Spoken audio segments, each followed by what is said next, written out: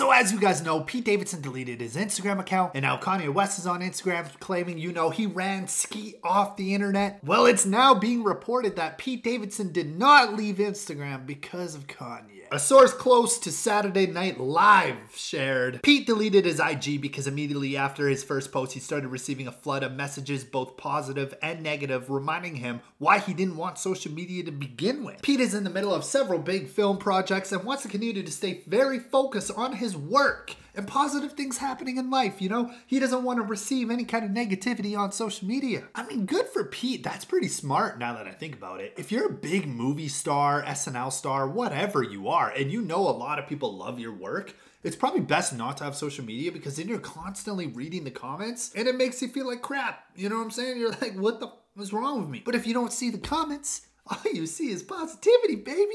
Because think about it. Those people talking smack in the comments, right? Are they ever going to come up and say it to your face? Chances are, no. They're going to come up to your face and ask you for a photo, and then they're going to go home and leave negative comments.